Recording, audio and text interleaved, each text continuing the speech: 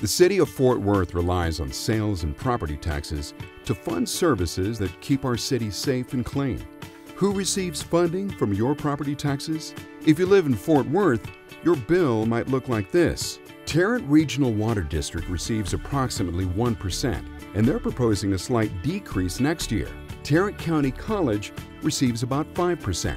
Tarrant County Hospital makes up 8%. Next, Tarrant County receives 9% of your bill. About 27% of your bill goes to the City of Fort Worth to provide city services. And in our area, about half of your property tax bill goes to your local independent school district.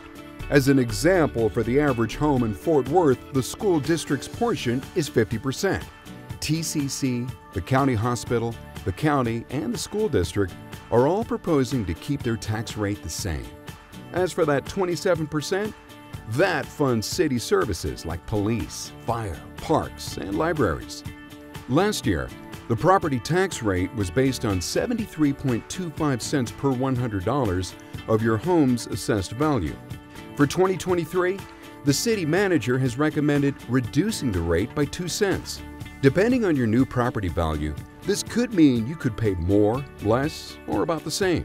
The city's portion of your tax bill focuses on a clean and safe city, is mindful of increasing costs to run the city and the costs our Fort Worth families are seeing, and plans for our growing population.